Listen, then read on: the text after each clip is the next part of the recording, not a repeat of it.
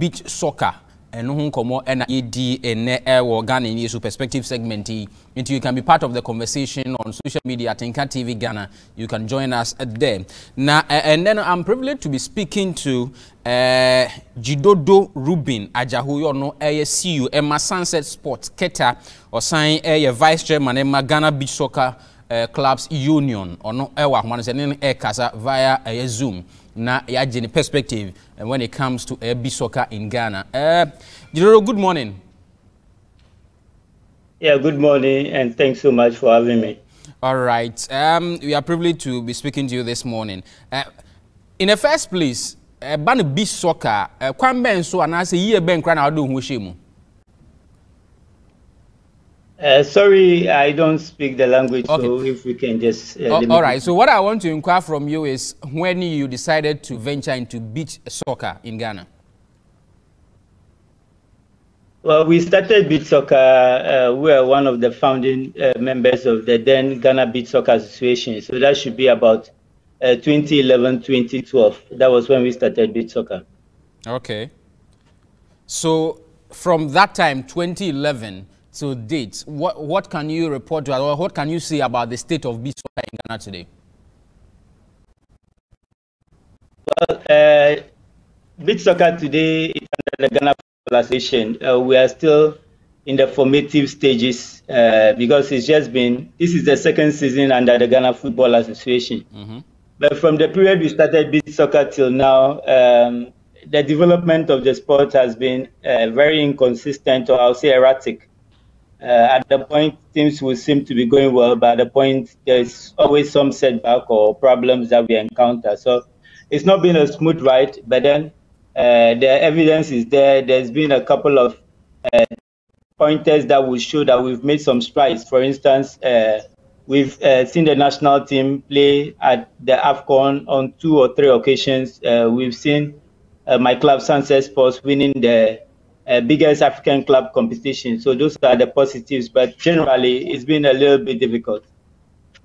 Okay, so do you attribute these inconsistencies in beach soccer promotion in the country to popularity or the lack of interest by the Ghanaian populace? Do you attribute that to the inconsistencies that you mentioned?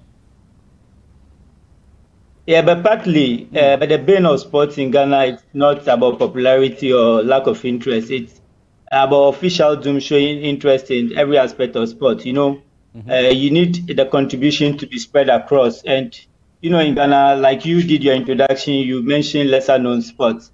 That has been the major bane of sports in the country. But when you come to where I come from, Keta, it's a coastal community. Interest is there, especially on match days when we are playing beach soccer. But you don't get to see that interest translate into maybe commitments to develop the sports by official doom and all that. So I would not say interest, because beach soccer is a very interesting sport. When you go to the beach on a weekend, it's a family environment on the beaches, playing sports and having fun. It's so enjoyable. So the interest is there, but I think that official doom hasn't done enough to promote the sports or to help develop the sports. Okay, so once you talk about the fact that the interest is there and you are the CEO of Sunset Sports in Keta, I would like to find out from you how you've been able to sustain your team and how you've been able to whip up interest in support of your team. How have you been running your team? Well, that's a big question. It's mostly sacrifice. You need to have a scale of preference, or no, not scale of preference. Maybe you have to let go of something, sacrifice a lot to continue to support the sport, because in beach soccer you don't have major revenue streams, or unlike normal football where you transfer players or you have gate proceeds or major sponsorship that would help you support the club. So it's basically about sacrifice and passion, because like I said earlier, I'm from Keta. We are from a coastal community, and in the area of sports, we are deprived. For now, beach soccer is the limelight for Keta in sports. So that has been a major reason. It's going to be difficult to just say, okay, this is not bringing the desired results. I want to let go. So I would say passion, and then the desire to see the sports grow. That is what is keeping us in the game till now. Okay, so let's focus on beach soccer infrastructure. Do we have enough in the country to support beach soccer infrastructure? Do you have pitches? Do you have pitches? Do you have equipment? Do you have facilities that aid this particular lesser-known sport? No, we don't have any international standard beach soccer arena in Ghana, and I think that is disappointing because. But do you have some of the pitches at all? We play on the beach. It's just the natural beaches that we use. You don't have to develop, or you don't need huge money to develop an arena.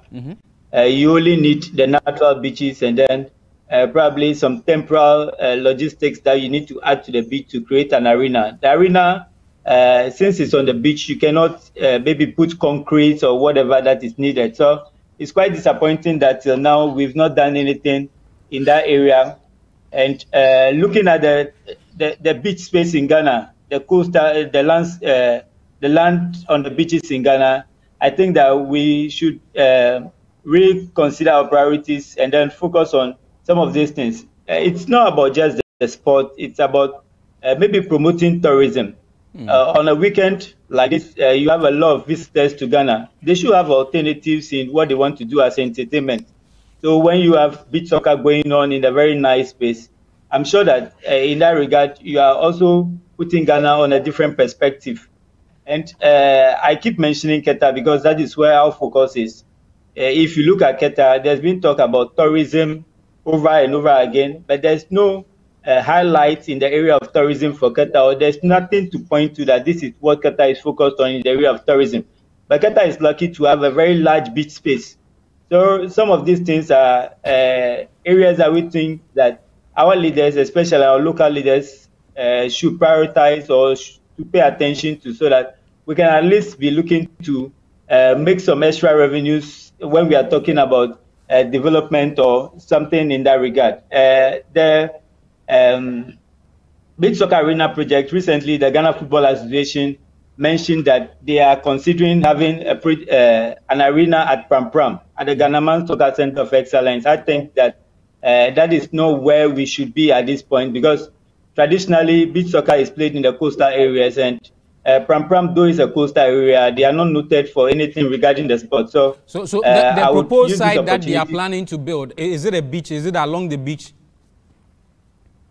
No, it's not along the beach. It's at the Ghanaman Soccer Center of Excellence, where the Ghana Football Association have their facilities. That is where they want to develop the beach soccer arena. I'm sure that the committee is in discussions with them, led by Yawan Pufankra, and maybe they would reconsider that proposal or that thought to have the arena there. All right. So in terms of, I want us to situate this discussion in the proper context. In terms of the coastline, we have a vast coastline from Western region to the Volta region. Beaches are there. So the beach is there already. What and what ought to be added to it to make it standard or international to that particular standard for some of these games to take place there? All right, let me give you a perspective. When we went to some of the international tournaments we attended, for instance, at the Copa Lagos tournament, they used scaffolds for their stands. Okay. They have scaffolds they use to create stands during the tournament. So there are standard stands that you can comfortably sit and cheer. Okay. But then in Ghana like this, the picture you're showing, I'm sure that is Keta. There's nothing of the sort. If you can see, it's just an empty beach with erected canopies and all of that. So those are the areas that we should consider to have proper stands at the beach, to create a proper inner perimeter, to create a proper playing surface. And all of this is just maybe about leveling the sand, getting the right measurements, and then barricade the place, have pitch panels around to create the inner perimeter or the technical area, and then also to have scaffolds to create the stands. And aside that, we are looking at the on-site activities at the beach. That is what makes beach soccer interesting. Maybe create fun parks around the place so that when they have people at the beach, like in stadiums, people go to get drinks and all that in stadiums, they can also have similar experiences at the beach. That is all is needed. I don't think it takes so much, though. We just need to have probably maybe if you want it in the central region or in the Volta region, you just have to contact officialdom for land to be allocated, and we'll work in that regard. We should note that the beaches don't allow that you erect permanent structures, so nobody is asking that they should allocate huge sums of money to construct a stadium on the beaches. But we need logistics that would be erected on match days, and after matches, I'm sure that we can do away with them and then help the promotion of the sport.